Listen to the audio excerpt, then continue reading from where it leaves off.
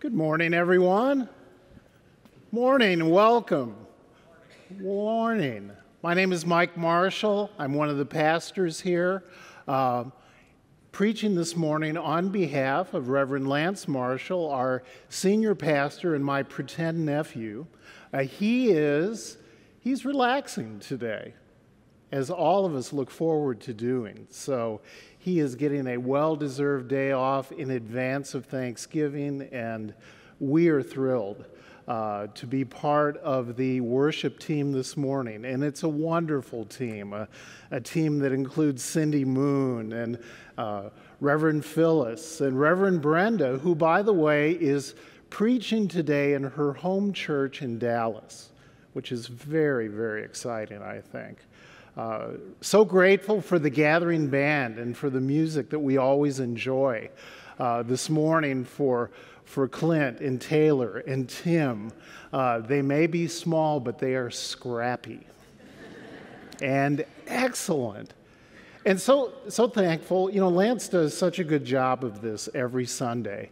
Think of all the people that serve on a Sunday morning. There's Brian Richmond back there at the camera. There are so many others who are up on the third floor in our AV team. There's our greeters and ushers. There are those who they're with our children on the second floor. They're with our youth across the building in the Justin building. And so, as Phyllis said earlier, you used the word, I'm proud to see you here this morning. And I share that pride. Thank you for those of you who are here in the sanctuary, for those of you who are worshiping online. Some of you are right here in Fort Worth and in the Metroplex. Some of you are in a home together. You are our beloved United Methodist community in Cisco, and we say good morning to you and good morning to others who may even be worshiping beyond that. It is just so good to be together today, because this is one of those best days. I mean, this is a springboard day into festiveness and banquets and parties and meals. You know, we're leading into Thanksgiving. We begin the season of Advent. We have all that's wonderful with Christmas. And this is just such a neat time to be together. And at least for me, it's tempting sometimes to believe that this is the only time of the year that I overindulge. However, honesty somehow finds a way of getting right up into your face. For example, a week ago, my wife and I were in Fredericksburg, and we were in a store, and we saw a sign that looked something like this. Don't blame the holidays, you were fat in August. This is a moment of self-realization for me. I can't speak for any of you. But, you know, this is such a wonderful time of year. And today, it is a transition because we're completing the sermon series that Lance started about 6 weeks ago. It's called Crossroads. And as you know, we've been using stories and characters in the Old Testament, in the Hebrew Bible, and using them as a way for us to connect with the crossroads that they met, and then also the crossroads that we meet in our lives, the challenges where we have to say, I can do this, I can do this. What am I going to do with God's help? And so this morning we're using the reading that Cindy did from the book of Esther. We're really, in essence, we're using the entire book of Esther because it's just this really neat. It's on one hand, there are parties and banquets that never seem to end in the book. And then on the other hand, it's the story of a very courageous person. In fact, more than one person. The crossroads that they faced. And then there's even a historical element to it, because by the time you get to the end of the book of Esther, for devout Jews, This is now an explanation of what is the festival of Purim, Purim. It's a festival that happens, well, next year it's going to begin on March 6th, and it happens about a month before Passover, and it's a celebration of being freed and a celebration of being God's people. And so all this takes place in the book of Esther, and within those stories and those characters, I think there's an important truth that I would always like to remind myself of, and I want to throw it out here thanks to our AV team, that really is something that we can, and that one is one that we will enjoy later on. If there is the quotation that begins with the phrase, our relationships. Do we have that? Well, tell you what, I will read that to you, and I will do it proudly, and who knows, magically we may see it at some point. Here's the statement from Esther. Our relationships influence and often change our beliefs about the world and the people who live in it. So think about that for a moment. What we believe, how we act out those beliefs, I think very often is a result of our relationships. Those we know, those we love, those who teach us. Now, I think the simplest introduction to the book of Esther is one that comes from one of the children's story Bibles up on the second floor. This is the Sparks Story Bible, and listen to this paragraph. Once, there was a young girl named Esther. Her cousin Mordecai worked for the king. When Esther's parents died, she went to live with her cousin in the palace. Esther learned new things, wore dazzling clothes, and grew into a beautiful young woman. When the king saw Esther, he said, "I am so happy. I want you to wear this crown and be my queen." It's a beautiful introduction, one that we can understand at all ages. It does leave out some things.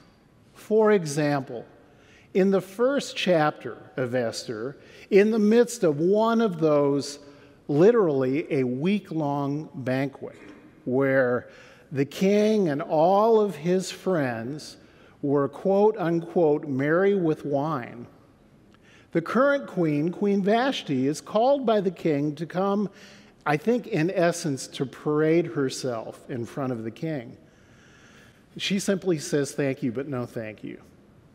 And because of that really amazingly strong statement, she is ushered off stage left. And then we learn a bit more about how Esther and her cousin Mordecai come into the story. Esther and Mordecai are both Jews, and it's not really well known that they are, because the Jews at that time, those who lived in Persia and other places, about 500 years before the time of Jesus, they often faced persecution. And so it wasn't often common knowledge if you were a Jew. Well, in chapter 3, right before what Cindy read to us this morning, we discover, chapter 3 is a horrible chapter.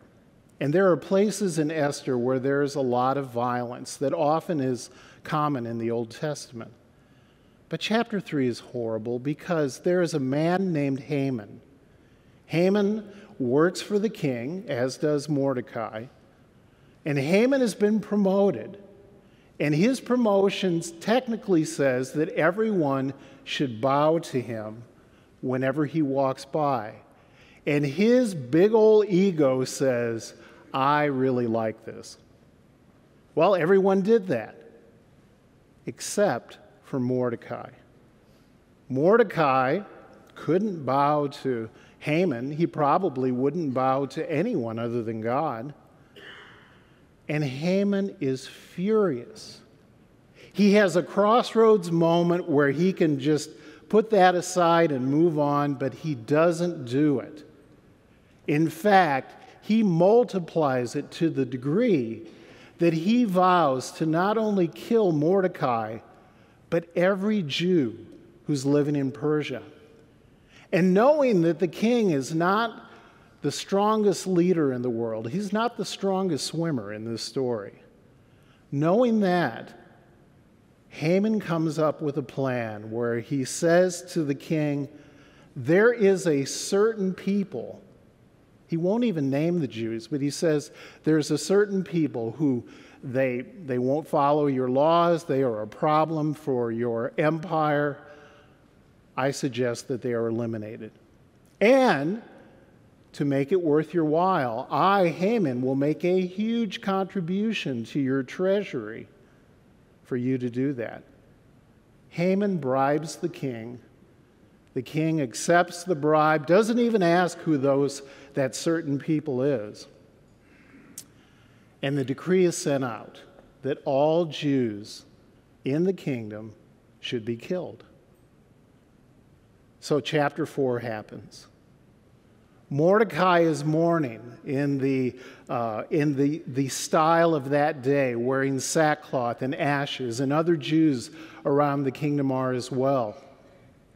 And Esther, who has been chosen queen and is this lovely personality who, because she's in the castle, kind of in her own quarters, she's kind of separated from what's going on.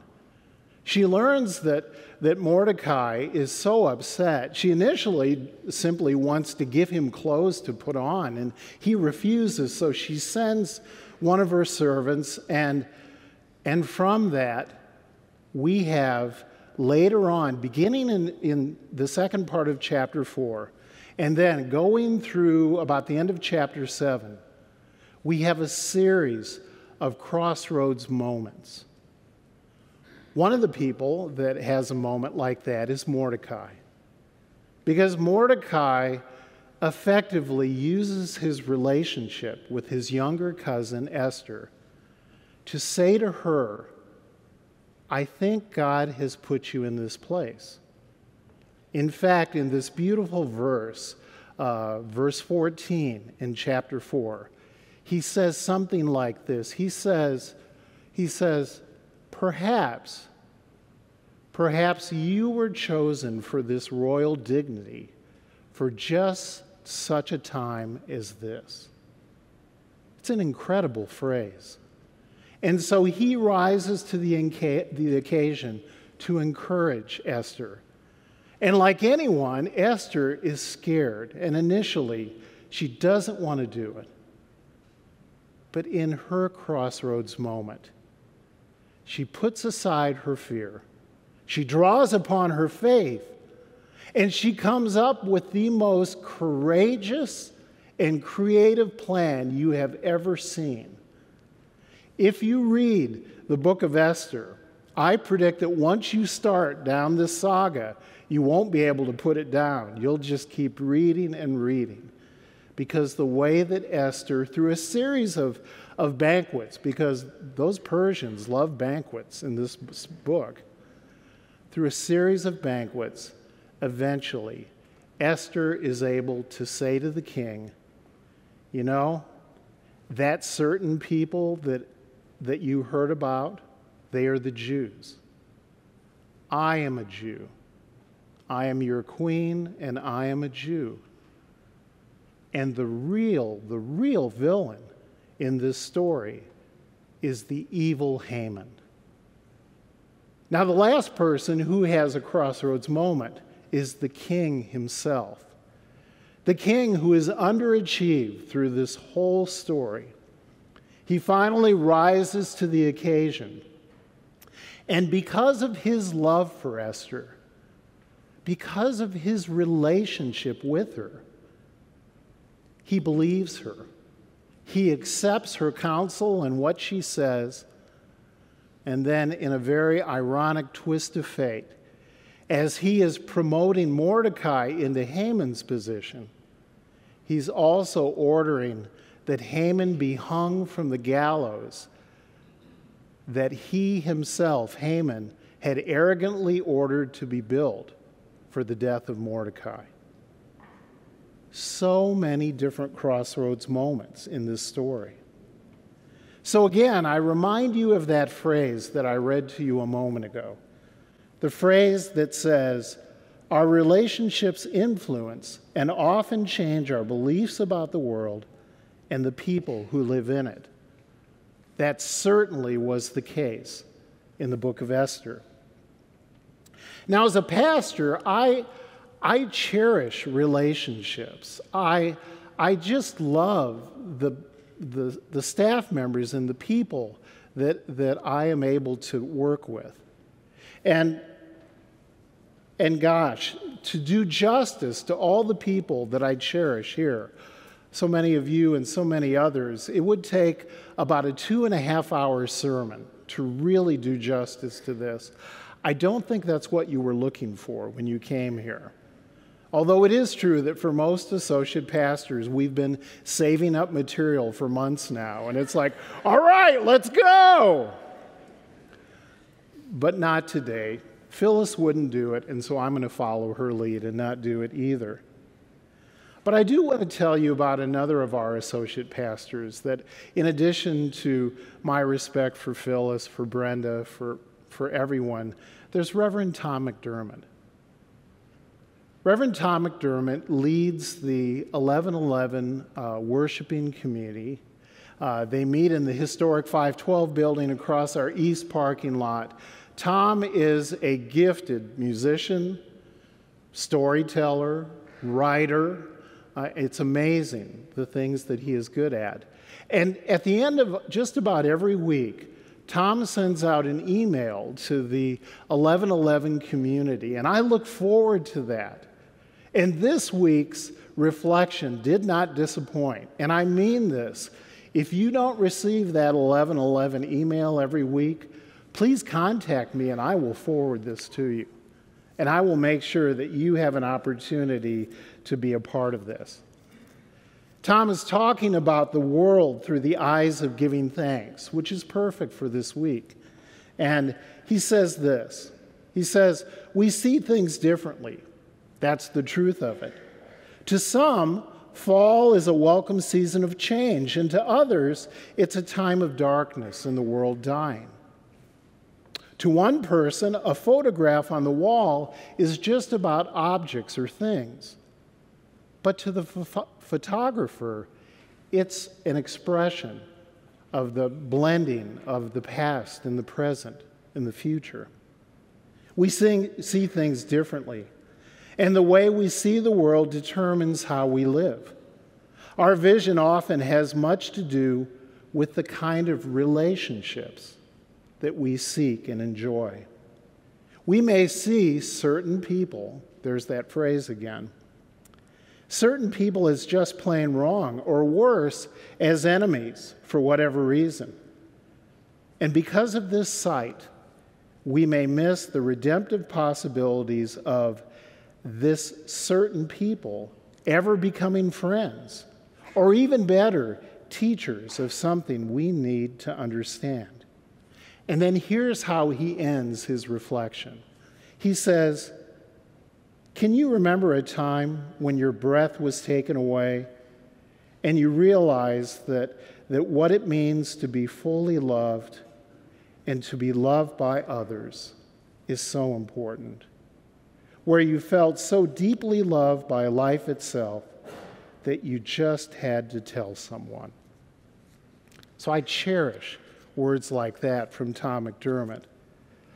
I also cherish people who have been members of our church, and one of those is a dear man who is now dead. His name is Jim Wright, the Honorable Jim Wright, who served for 35 years in Congress, who then retired and came back to Fort Worth and came back to our church. And truly, I could take 2.5 hours talking about Jim Wright with you, and truly I won't. But I will say a couple things. One is that this Tuesday it will be 59 years since the assassination of President John F. Kennedy. You may know that he and his wife Jackie spent their last night in Fort Worth at the Hotel Texas. And then he spoke in an impromptu speech to people out in the rain, and then he did a Chamber of Commerce breakfast, and then they got on the plane to go to Love Field. Well, today, if you walk in downtown by the convention center, and if you're over by the entrance to that hotel, the Downtown Hilton, there is the beautiful memorial wall, the JFK Memorial Wall. And if you look to the left-hand panel of that wall, you do see this. And I don't put this up as if I want you to be able to read every word, because I can barely read it from right here. But I put it up as a symbol of the kind of tenderness that he writes about on that panel, about his friend and his president, John F. Kennedy. Those words are based on relationship, and those relationships were a part of what Jim Wright brought back to Fort Worth. He and his family would sit right over here, and they would worship together. He was the lay reader on my first Sunday in this church when he did Genesis chapter 1, verses 1 through 5 from the King James Version with no Bible. He just did it by memory. And I simply sat there and said, oh my goodness. And then I'll always remember that maybe about 10 years ago, Dr. Brewster invited Jim to join our staff for a luncheon in Wesley Hall. And in that luncheon, he told stories about what it was like to be in Washington in those days. And he contrasted that to the current climate. And he was talking about the current climate 10 years ago, let alone today. And he said this. He said, in those days, most legislators lived in D.C. the whole year, and their families lived there. So we knew each other. Our children went to school together. They played together. We lived in the same neighborhoods. And he said, yes, we had disagreements. And on the floor of the House or of the Senate, we would debate and we would disagree, but we would never disrespect one another. Because that night, we were together. We were having dinner together. Our families were together. Jim Wright talked about relationships. He didn't talk about policy with us. He talked about relationships. And that's what I offer to each one of you today. This is a wonderful Sunday, a Sunday that leads into so much that is good, a Sunday that leads into the times of festiveness and food and overindulgence, and it leads into a time of relationships. May you see your relationships as a gift from God, and may they shape who you are and what you believe as a child of God. Let us pray. Oh God, we give you thanks for all the ways that you are with us. We give you thanks for your presence in Jesus Christ. We know, God, that he is the personification of your love and of your commitment to all the world. May we use his life and his leadership as a way for us to be faithful, to do it in ways where we willingly accept your love and we eagerly offer it to others.